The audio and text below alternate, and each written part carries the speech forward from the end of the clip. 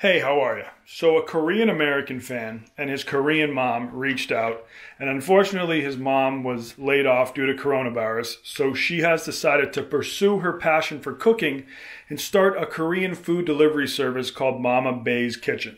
And they have sent me a couple treats. We got a bulgogi rice cake pizza and spicy salted raw webfoot octopus for a little whoa that's weird action. Man, you can send an octopus in the mail. Pretty cool. Put that in the fridge for now. So I'm about to pop that pizza in the oven and thaw out the octopus and see how they came out. Let's give it a go. Whoa, that's weird. I know bulgogi is a popular beef dish in Korea. Looks like it's beef, broccoli, and then that stuff is rice cake, I believe. So it's a normal pizza crust, but we got rice cakes on it. Rice cakes, they're pretty much exactly how they sound. They're little pieces of cake made out of rice that are great for absorbing flavors. They really just soak it all in. All right, I'm gonna pop this in. Don't know for how long. I'm just gonna put it in until it's golden brown.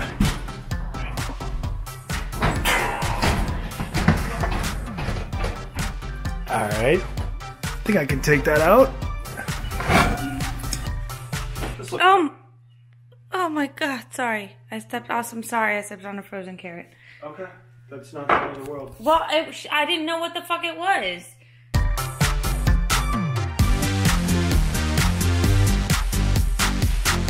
Never walk around the kitchen with the blade out. You want the blade in. And here is the spicy octopus. Is it still frozen? No, it's good. Let's eat. All right, one bite. Everybody knows the rules. Bulgogi rice cake pizza.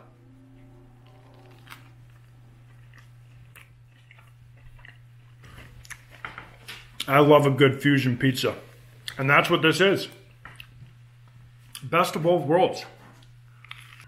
It tastes like beef bulgogi I've had in Korea. I don't know what scale I'm supposed to judge this on. Like, I don't know if I can compare it just to your like normal New York pizza. And I can't really put it on the Chinese pizza scale. This almost deserves its own scale, but it is tasty.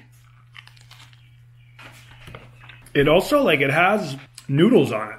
My friend had an idea for an egg roll filled with noodles, and he was going to call it a hairy egg roll. So you could call this a hairy beef pizza. But I guess that doesn't make it sound too appetizing. I'm going to rate it on the frozen pizza scale, because that's how it was delivered.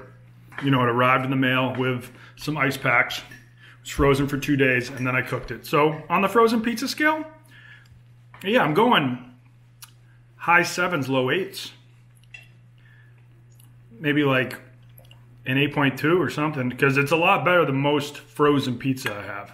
It's interesting. So if you like Korean food, you'll like it. And even if you've never tried beef bulgogi, you'll enjoy it. It's kind of got sort of a sweetness to it. And the rice cakes just soak up that sweetness. Now let's move on to the octopus. I think the octopus was meant as an appetizer, but that's not how we're doing it today. In terms of octopus dishes I've had, this actually isn't that weird, because it was in Korea where I had live octopus for the first and only time. That was good, except for the fact that it could strangle you if you didn't chew it enough. Like, the suckers would get attached to your throat and you would choke. But this is dead. This arrived in the mail.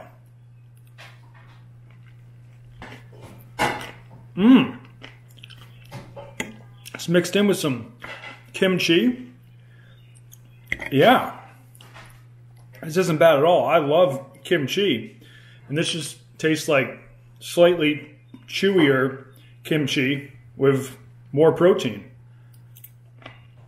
That's not bad at all. Octopus is huge in Korea. Final verdict on the octopus, not bad. I probably wouldn't be going out of my way to order it all the time. Maybe it's a nice little snack. It's a nice little pre-meal snack. I guess I just wouldn't want this as my full meal. But that's what they do in South Korea. They serve you a bunch of small little snacks before the meal. Usually they're complimentary. You go out to eat and they just put all these little small plates on your table as soon as you arrive. Sort of like tapas. Well, there you go. That's the review. Thank you for the food, Mama Bay. You saved me a trip to the supermarket, which we all know isn't the safest thing to do these days. So you're a literal lifesaver.